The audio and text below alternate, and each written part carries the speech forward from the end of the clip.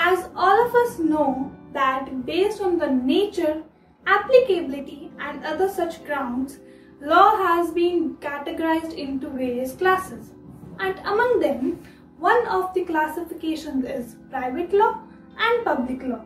So hello guys, I am Preet Verma, and today in this video I will discuss the meaning and examples of public law.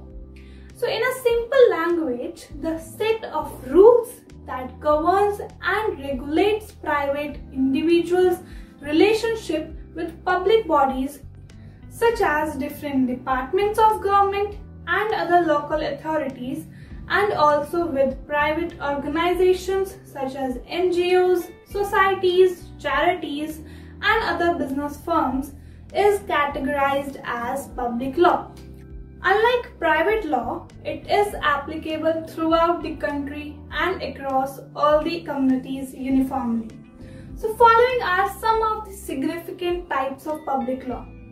First is constitutional law, administrative law, criminal law, civil procedure law, tax law, public international law, and environmental law, etc. So guys, I believe this short and crisp video definitely has given you a deep insight about public law. So see you in the next video with a new topic. Bye bye.